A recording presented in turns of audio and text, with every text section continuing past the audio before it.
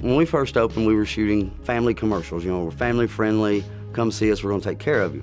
It was about 6 months into business of shooting. They came in one day, the company that I was using at the time, and said, you know, what are we shooting? I said, I don't know what I'm shooting today. I said, but I want to be on the roof. And it was a July commercial. Long story short, I had to go through a party store to get up on the roof.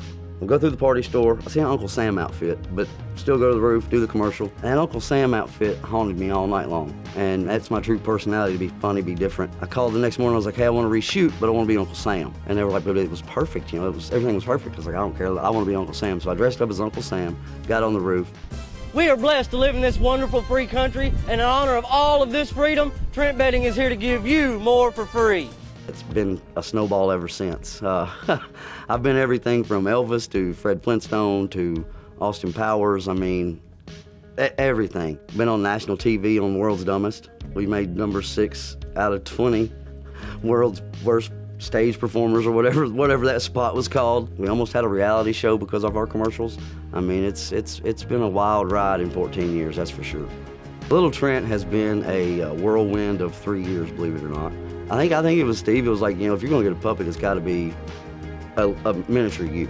Ed Ith, he actually designed Lil Trent, and Ed's worked on Hollywood sets with Spielberg and those guys. He actually drew him. And James Kemp, he lives here locally. He's built nationally used puppets. Just the quality and craftsmanship's amazing. So James builds him. Now everyone wants to talk and make appointments with Lil Trent. David has brought him to life. David Jose, thank you, as the puppeteer and voice of Lil Trent. And it's crazy when we're on set doing commercials, I don't see David when I'm talking. It's Lil Trent I'm talking to. And it's just wild how he can bring him to life the way he does, and he's his own manifestation of a superstar.